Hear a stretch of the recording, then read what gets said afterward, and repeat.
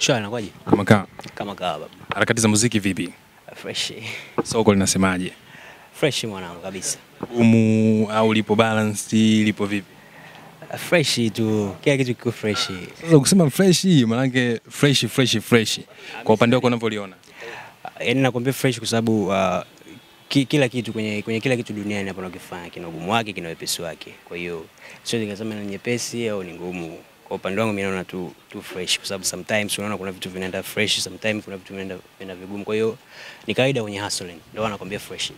Okay, tukizungumzia Nieleze ndio project ambayo ipo saizi. Ulitoka Batani kule ulikuja katika soko ambalo tuseme watu walikuwa na hitaji la kuruka. Alafu Nieleze umekuja tena slow kwenye mapenzi tena. Kuswitch huku unaangalia soko gani? Mimi ninachozingatia kwenye muziki wangu always ni burudani tu. Yaani ninachoangalia ni kuwaburudisha watu wangu.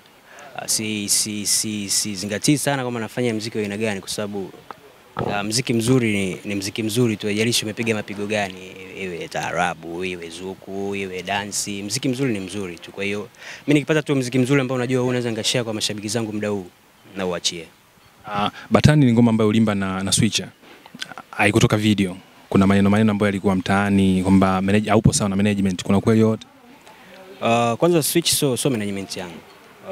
Switch pale nilikuwa nafanya kazi kama family. Brother alijitolea kunisaidia, unajua. Bro na studio pale tuna record, anatusupport anavyoweza yeye, lakini tulikuwa hatujasign naye chochote. Kwa hiyo sikuwa na mikataba naye yoyote. Kwa hiyo so management yangu, labda nikurekebishe hapo. Bado mnafanya kazi au mmeshaachana? Hapana, si nafanya kazi Switch. Kama nilivyokuambia, mimi pale is like my family, Switch is like my brother, and I appreciate kitu tunachokifanya, ndio maana akanipa nafasi ya kurekodi kwenye studio yake. Tofauti na Switch hauna management nyingine ambayo ni rasmi tofauti na family? Hapana, sina management rasmi, lakini niko mimi na washikaji wangu kadhaa ambao tumekusanyisha nguvu, tunajaribu kusukuma muziki kwenye level ambao sio wenyewe tunahisi tunaweza kufikisha, au sio? Kwa kwenye nguvu hii ndogo ambayo tumeanzisha, mimi naamini kuna sehemu tutafika na tunaelekea pazuri. Ambayo ni wewe? Mimi na washikaji zangu kama wawili watatu. Wangapi? Wapo nao katika industry washatoa ngoma zao tunawajua? Sio wanamuziki, ni watu wa kawaida tu mtaani. Ila ni watu ambao wana appreciate kitu unachokifanya, au sio, wanaamini kitu unachokifanya. Ndio maana wamekubali kufanya kazi na mimi kama hivyo. Tukufu Ibrah na mwongelea Diamond, aliongea kitu hapa. Yaani unajua yule sio mtu wa kawaida kusema kwamba anaweza kuongelea tu Ibrah bila sababu za muhimu. Akataja akasema kwamba kuna watu ambao wanafanya vizuri, Ibrah Nation yupo ndani. Ulipokeaje kwanza? Alafu ni nini ambacho kitafuata baada ya kauli hiyo? Mimi nilipokea kwa furaha. Diamond ni msanii mkubwa Afrika, sio? Sasa hivi anaendelea kuchanua kwa duniani. Kwa hiyo akiwa anatoa speech na maana kundi kubwa sana la watu duniani wanamfuatilia. Kwa hiyo ina maana jina langu limesikika all over the world, sio? Kwa hiyo ni kitu kikubwa sana kwangu na appreciate hicho. Lakini kusema kitu gani kitafuata kutoka baada ya hiyo kauli siwezi nikasema chochote. Kwa hiyo kwa sababu bro ameappreciate kwa upande wake, au sio? Na mimi nimepokea kwa upande wangu, lakini siwezi nikazungumza chochote tena kuendelea hapo. Baada ya hapo nini ambacho kinafuata? Project after project. Tumetoa Nieleze hii, tunajipanga kutoa project nyingine. Nilikuwa nimeahidi kwa muda mrefu sana mashabiki zangu.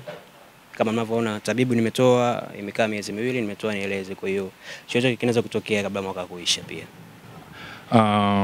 Labda niulize swali ambalo linawezekana kwa ufahamu wangu nilikuwa sijaelewa.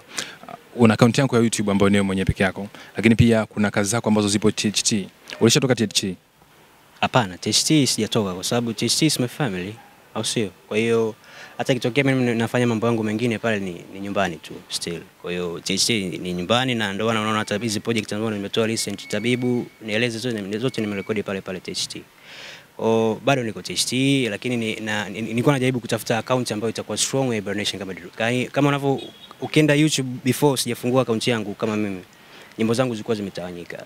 Nilipize utakuta kwenye nilipize iko kwenye account ya THT, kuna nyimbo zingine zilikuwa kwenye account ya Switcher. Kwa hiyo niliamua tu mwenyewe kusema sasa hivi ngoja nitengeneze account yangu strong ambayo mtu akisearch Ibrah Nation atakuta kazi zangu zote zipo pale.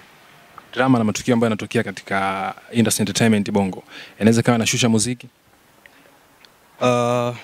No, sidhani kwa sababu drama na yenyewe ni entertainment pia, au sio?